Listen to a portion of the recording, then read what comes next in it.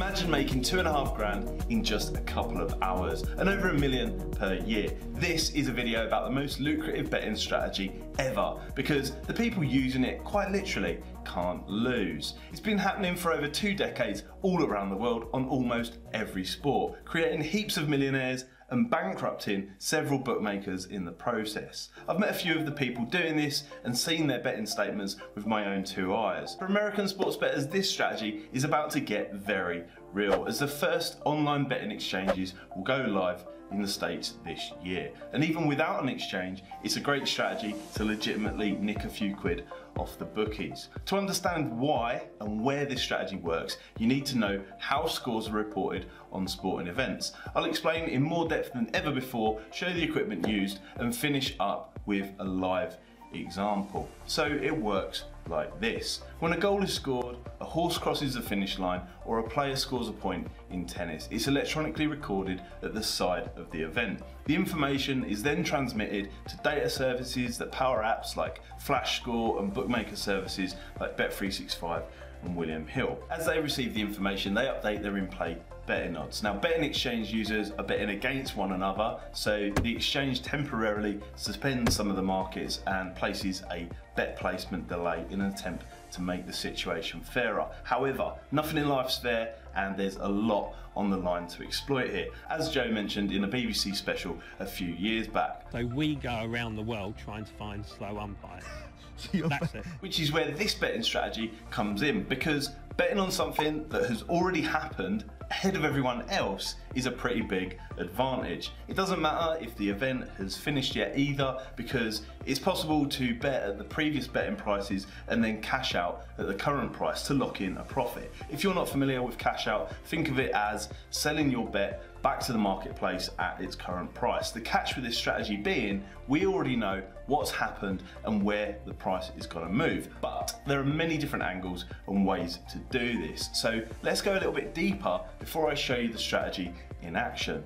In some instances, you don't even need to be at the event to do it. Now, there are several key components to consider here, all offering their own distinct advantage. Sporting location, data entry, satellite links, televised delays, betting platforms, and placement of the bet, to name a few. Sporting location is crucial as it affects bet sizes, coverage, competition for other players using the same strategy, and of course the speed scoring information is passed on. For example, the men's Wimbledon final will have 50 to 100 other courtside bettors in the crowd attempting to strike the same bet at the same time with this strategy for hundreds of thousands of pounds per game, whereas a minor football match in, say, the Chinese Super League will have far less. The downside being it's far harder to get a large bet on the smaller, less appealing events. If it's with a sportsbook, they'll probably notice the fast bets pretty quickly too, leading to the inevitable account restrictions. Now, matchside betting on bigger leagues allows for monstrous staking, although the opportunities aren't anywhere near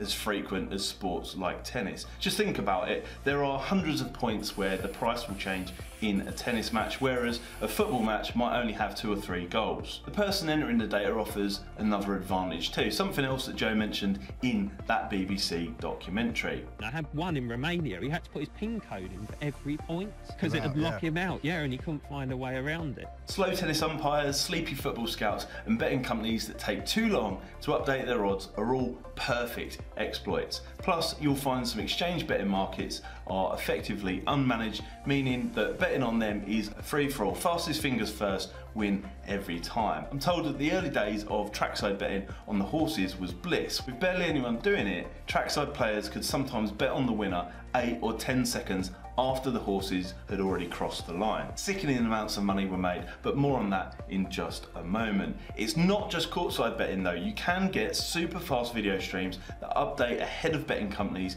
and TV delays. It may mean extra computer equipment and purchasing BIS satellite encryption keys, but it's worthwhile to beat the market suspension by a few seconds, especially in the right football markets where exchange bets are massive and very few courtsiders are in attendance. Foreign leagues are renowned for these opportunities. Now, if we go back 10 years, I remember when CIS TV was 4 or 8 seconds faster than traditional racing channels and video streams. There were several exchange betting shops around the country where you could rent a desk, to bet ahead of the racing TV and Sky Sports channels. I'm led to believe that some of the most well-known traders even had it installed at home. Now, the hard part is getting big bets on consistently, because bookmaker algorithms restrict winning accounts quickly. It's a sad truth, but they only take bets from accounts that bet at bad value. So it's crucial to use a betting exchange to make the big money consistently. But perhaps the biggest problem that we face with courtside betting strategy is getting thrown out. Whilst betting ahead of time delays is not illegal, it is against the terms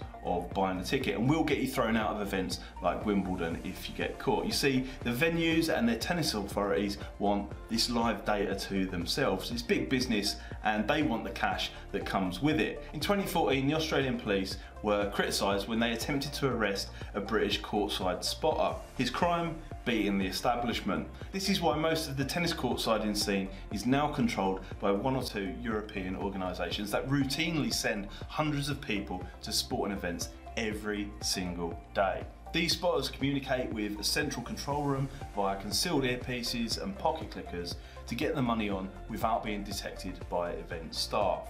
People betting at home don't stand a chance of beating them on speed. When it comes to horse racing, I've heard different stories about people hiding at different furlong markers with radios, paying off neighbouring farmers, flying drones over the course, and even erecting cherry pickers on the edge of the track. The amount of money on offer in the following example shows why this is the most lucrative betting strategy possible. With courtside betting, you literally cannot lose. The largest profit and loss statement that I've seen from somebody doing this was £18 million over the lifetime of their account. So let's prove this happens and see the strategy in action. Nope, I'm not going to go to the sports event to find one of these guys. I'm going to show you their money as it's bet into the marketplace. Now, looking at the screen, you can see the exchange trading software that I use over on the left, the live feed for Wimbledon via Bet365 live video over on the right, and the flash scores live score tracker in the centre there. I say live, it's not live, as you're about to see. Now watch what happens here with Casper Ruud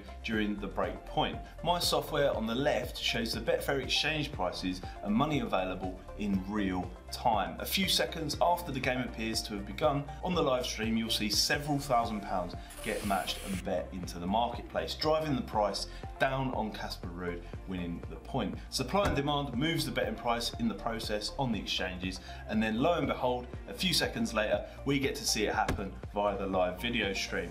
Last of all, Flash Score updates the scoreline in the centre there. Now this happened because a courtside spotter at the game called the point for somebody else to bet on it before we see it, and that's with the bet placement delays factored in. Now this is how Lloyd made £2,531 in a couple of hours, and the guy speaking to him on the phone made over $1 million that year on the BBC documentary. It's big business that's happening all of the time. Now if you want to see a simple advantage play strategy that anyone can use from home, then check this out here in the end screen. It includes all the numbers and actually works. See you next time.